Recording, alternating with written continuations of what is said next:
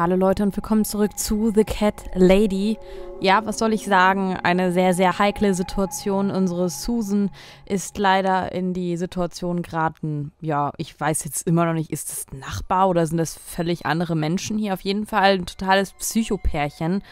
Hat sich an Susan vergriffen, sie gefangen gehalten, wollten mit ihr wahrscheinlich noch viel mehr machen. Dann wurde ihr leider Lauge ins Gesicht geschüttet und ja, und jetzt ist ihr Gesicht hinüber.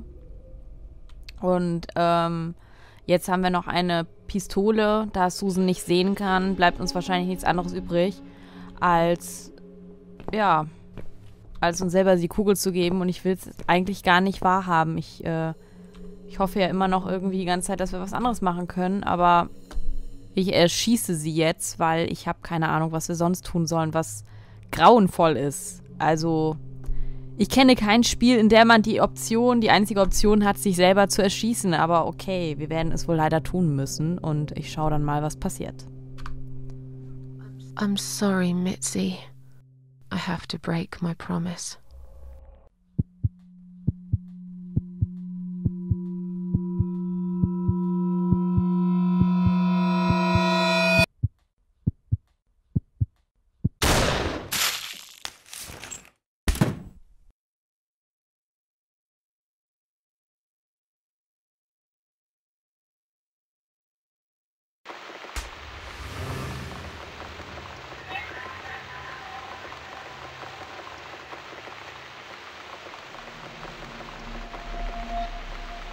Okay, wir sind tot.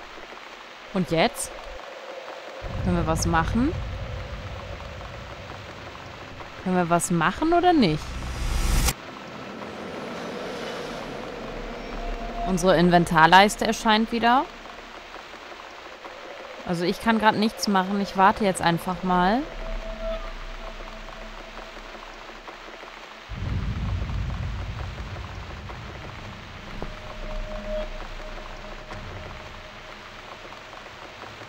Sind wir das? Ach, das ist die Mitzi, ne?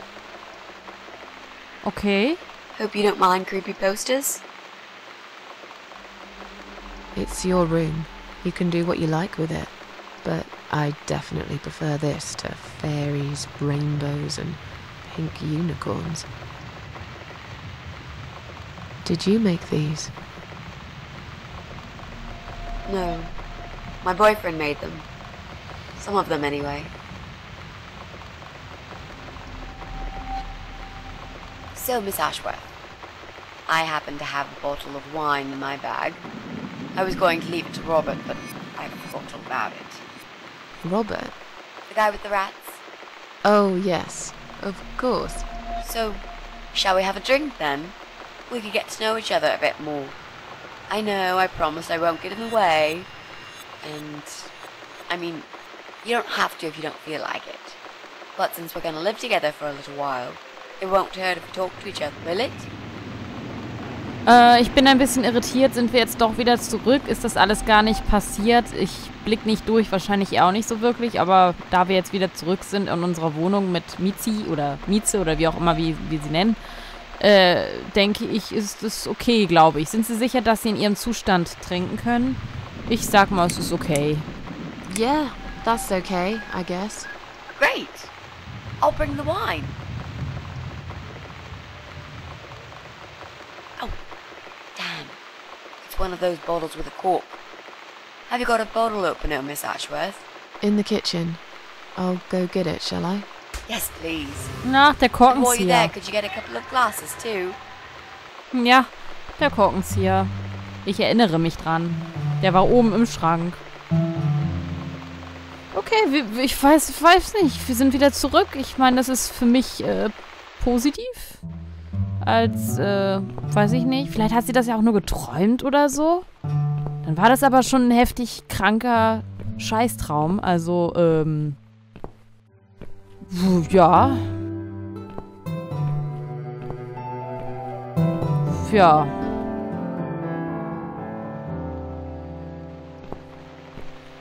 Okay, gucken wir mal in den Schrank. Da ist er. Nimm den Korkenzieher.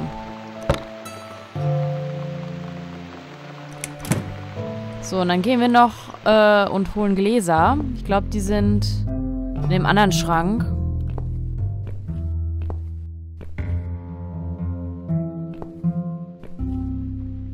Nimm Weingläser. Wunderbar. Eins für mich, eins für Mitzi. Okay. Sehr schön. Ja, dann werden wir uns jetzt mal einen schönen Abend machen. Nach dem kranken Scheiß. Das muss ja auch... Ach nee, wir wollen ja ins Gästezimmer. Oder wollen wir in die Stube oder wie? Wo sind wir denn jetzt? Sind wir bei ihr? Ja, wir sind immer noch bei ihr. So, dann wollen wir mal reden. Have you found that corkscrew yet? Ja. We also need some wine glasses. Habe ich auch. Guck.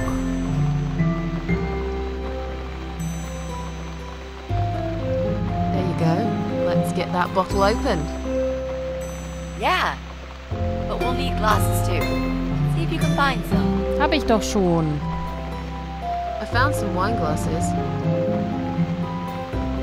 All right. That's all we need. Oh, and Miss Ashworth, I really must say this before we start. Yeah? I promise I won't cut your throat when you're asleep. Very funny, Mitzi. Oh, no, I mean it. That's fine. But just so you know, I always sleep with my eyes open.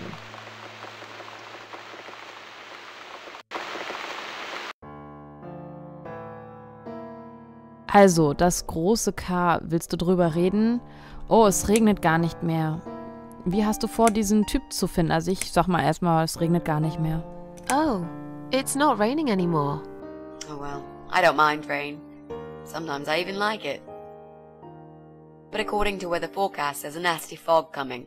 Now that I'm actually scared of. I got lost in a fog once, when I was just 9 or 10. I remember I sat under a tree crying, thinking some monster would appear right in front of me and drag me away. But now that you're a big girl, you know there are no monsters. Yeah? How do you know? Ich habe nie eins gesehen, niemand hat eins gesehen. Die einzigen Monster sind wir. Mörder, Vergewaltiger, Brandstifter. Vielleicht hast du recht. Ich glaube an sie, wenn ich eins sehe.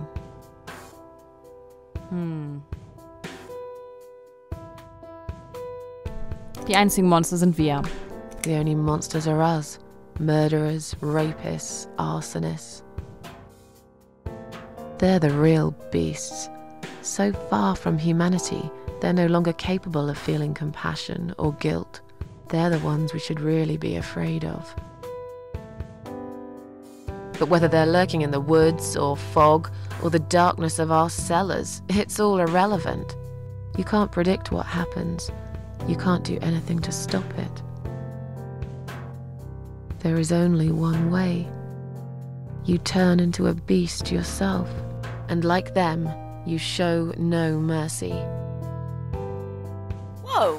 Where did that come from, Miss Ashworth? I just don't like murderers. They're nothing but parasites. Das hat sie selber gesagt. Also, das große K, willst du drüber reden? Ja, wie hast du vor, diesen Typ zu finden? How are you planning to find this guy? I don't know yet. A bit of detective work, perhaps. It shouldn't be that hard, really. There are only 8 apartments here. One is yours. That leaves us with 7. I was hoping that you could give me a hand, actually. You know some of your neighbors, don't you? Not many. I never really cared about them. They changed over the years, too. You probably also figured by now that this is not the sort of place where new neighbours are greeted with a freshly baked cake. You see a new face, you give them a blank stare as you pass them in the hall, and you forget about them a minute later. That bad, eh? Well, there's that bald guy who lives above me in flat 5. He came here recently to shout in my face. He's a nasty piece of work, but I really don't think he's the person you're looking for. What does he do for a living? I think he's a train driver. I can't imagine somehow that my guy would be a train driver. Okay, that's good. Leaves us with just 6. Anyone else you know? I'd have to think. You know, maybe not tonight. Let's just talk about something else, okay? I have plenty of time. There's no need to rush this. Maybe tomorrow we could sit down together and make a plan. I could draw a simple map of the building, and with your help, mark down who lives where. Sounds good to me, Mitzi. Also, das große K, willst du drüber reden? So, the big C. Want to talk about it? Wieso denn C? Well, to be honest, I didn't really want to tell you about it like that. I put you in a very difficult position, I know. It's just that I was really desperate to get this room. I hope you can understand. This is the last and most important thing I must do before my time is up. It's fine. You seem Ach so, alright. es geht um die Krankheit. It's Ja, okay. just... I find it hard to trust people these days. Maybe it's time I opened my eyes to see others have problems too. Some, like yourself, even bigger than mine. What kind of cancer is it? Do you mind me asking? Brain tumor. Her name is glioblastoma. Her. Yep, they're all girls, the way I imagine it. Just look at their names. Lymphoma, melanoma, myeloma, leukemia, sarcoma. Each of them a fucking goddess of death. Beautiful and ruthless. You might just be right about that, Mitzi.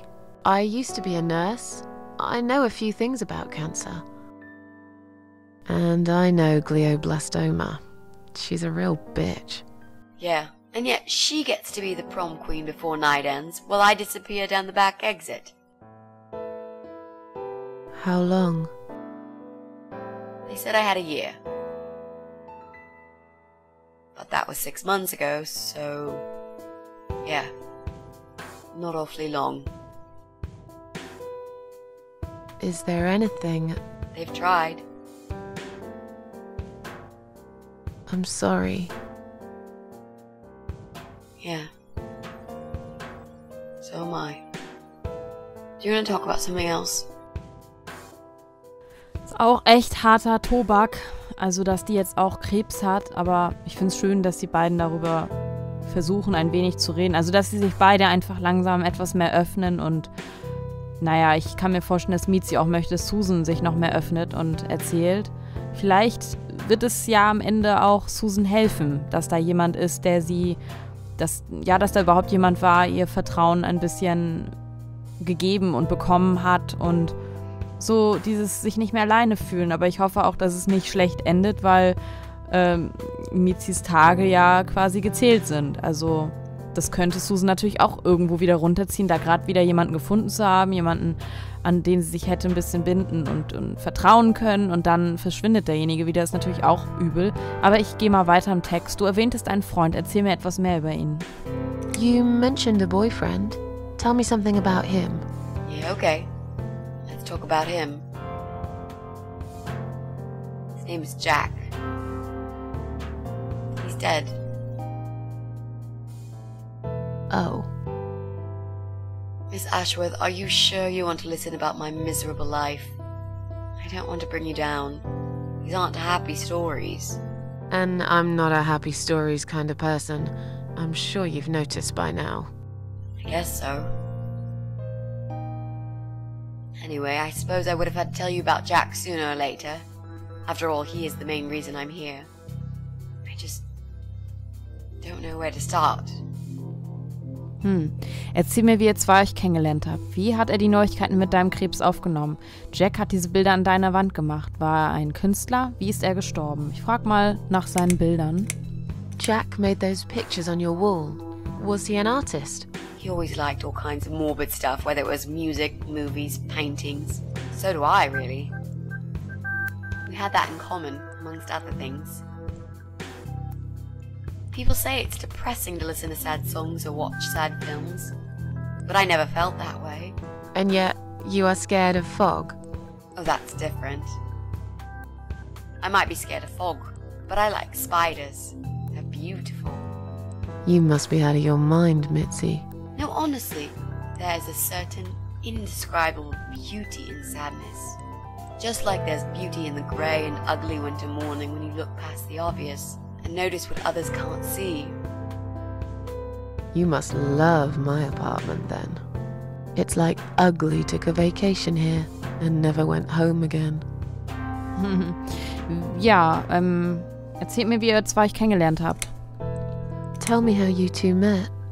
Oh, we knew each other for like forever. We grew up on the same street. It's funny how we seem to be made for each other.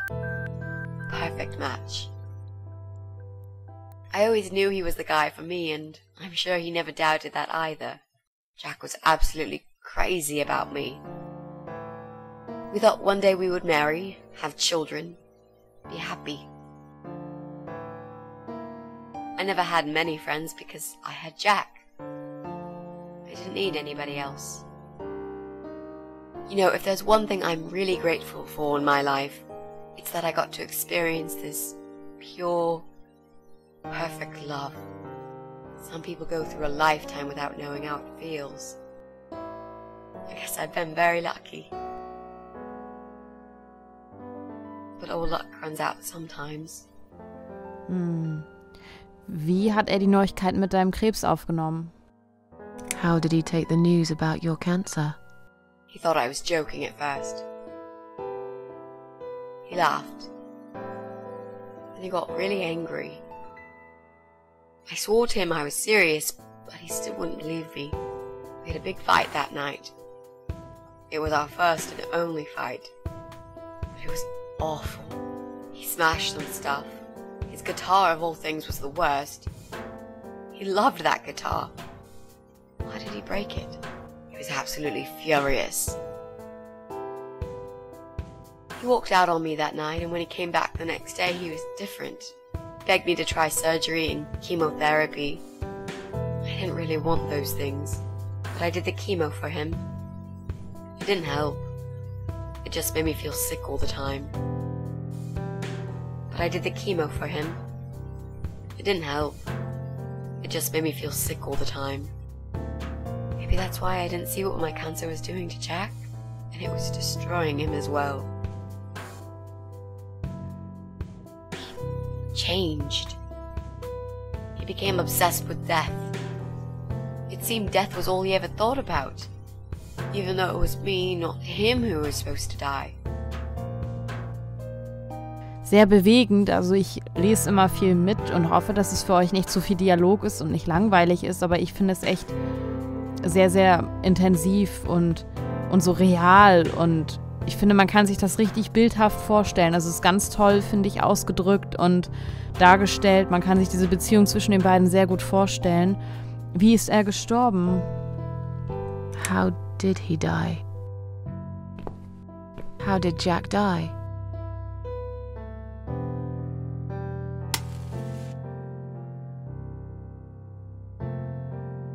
It was so distant in the last few weeks before he died. What I didn't know was that he kept looking for something. I don't think he even knew what exactly. But it eventually found him. Or rather, he found him. There are those forums online, you know, about all sorts of stuff. Fishing, computer games, horses, gambling, addictions. Everything, really. Accidentally, Jack stumbled upon one about suicide. Or rather, he found him. It's like a failed suicide club. People mostly try to help each other and offer support. Sometimes it just helps to know there are others like you. To listen to their stories and how they cope with their lives. But the Eye of Adam is an advocate of death. He dwells on human weakness. His job is to plant an idea, to give them a reason to die and tell them how to do it, once and for good. Jack took the bait. Before he knew, he was completely brainwashed. One day he sat down with me and tried to explain his perfect solution. It was the Romeo and Juliet kind of scenario.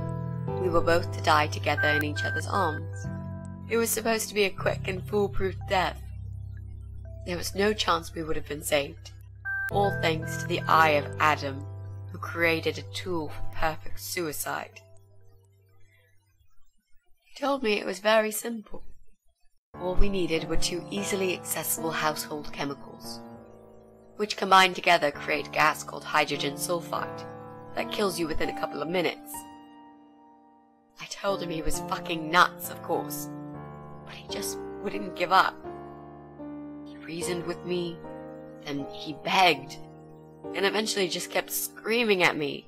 I figured it was his crazy idea of a modern romance, but it was downright tacky and just wrong. Finally, he said he would get everything ready and wait for me in our special place at dawn, 5 in the morning. Don't be late. Those were his last words he said to me. Then he stormed out. I cried for hours, thinking I didn't deserve all that from the person I loved most in the whole world. A few times I even tried to persuade myself that maybe he was right and I should do it. I just couldn't. I eventually fell asleep. I didn't plan it. My head was killing me. I was so tired. I woke up suddenly. I could see the sun rising out my window. It was nearly 5. In utter panic, I threw myself off the bed and ran out the door. I needed to stop him. I needed to get there before it was too late. But right there in my bedroom, before I even left, I already knew it was. When I arrived at our special place, it was already bright. We used to go there in the past, drink wine, sometimes smoke weed and listen to Pink Floyd, sometimes make love in Jack's car. There wasn't really anything special about that old parking lot. But else there was. It was completely abandoned. It was quiet. It was safe. After that day, I've never gone there again.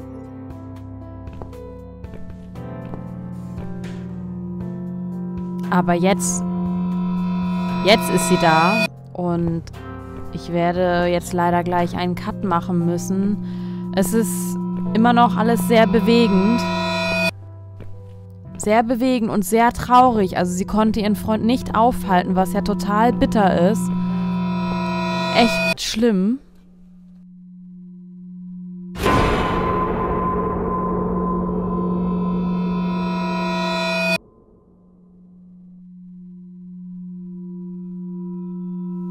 Oh, und da ist das Gas drinne. Oh, heftig. Das ist echt heftig. Also sie konnte ihn nicht aufhalten. Sie ist hingegangen zum Parkplatz und dann hat er sich da drinnen quasi vergast und ist gestorben. Also das ist echt hart. Oh, ich weiß gar nicht, was ich dazu sagen soll. Es ist ein bisschen traurig gerade, aber ich werde trotzdem leider einen Cut machen müssen. Wir sehen uns im nächsten Part von The Cat Lady und ich hoffe, dass es noch irgendwo einen positiven Hoffnungsschimmer für Susan und Mitzi gibt. Also das, was ja schon mal positiv ist, ist, dass beide ihre Geschichten haben oder dass beiden schlecht geht und beide aber nicht alleine sind. Vielleicht ist das ja so ein bisschen der Hoffnungsschimmer zu wissen, man ist gerade nicht alleine. Aber wie gesagt, ist es halt auch echt bitter zu wissen, dass Mitzi sterben wird und dass sie einfach todkrank ist. Und auch dann hoffe ich, dass Susan noch weiter irgendwie noch leben will oder ich weiß nicht, ob sie am Ende ihr Leben ändern wird, ob es schöner für sie werden wird oder ob selbst Susan am Ende tot sein wird. Ich habe keine Ahnung, was in diesem Spiel noch auf uns wartet. Aber es würde mich sehr freuen, wenn ihr mit mir zusammen diese Geschichte noch weiter durchlebt. Wir sehen uns im nächsten Part. Bis dann.